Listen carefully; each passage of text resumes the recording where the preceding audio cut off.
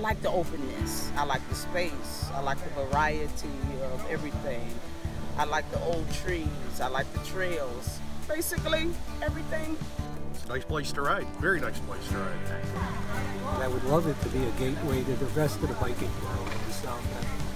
Big Marsh, for me, it represents an opportunity for people in the neighborhoods on the south side to go out and enjoy some of nature and engage in physical activity.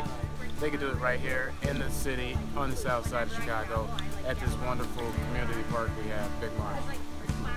But yeah, I could talk people into coming more often. I mean, I bike, so I know how to find it.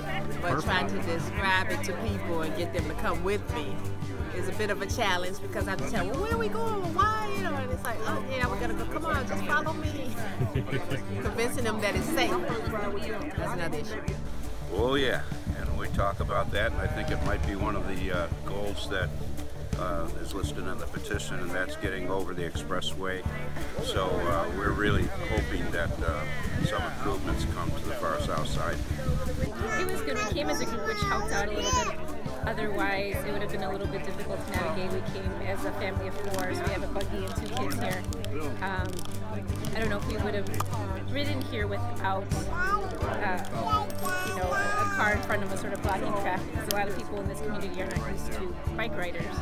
So it's helpful to have some help. I would say one of the major detractors of Big Marsh is how connected it is and the way that you have to come here. If you're on a bicycle, you either have to go past where the folks are exiting the expressway, or you actually literally have to go down the expressway ramp and go off to the side, and it's really kind of dangerous. But right now, the safest way to get here is by vehicle. And for the people in the neighborhoods that are adjacent to the park, a lot of them, if they have a vehicle, they might not have a bike rack. And so if you don't have a bike rack, then you can't bring your bike over. So, I mean, there's some challenges, but once you get here, it's awesome.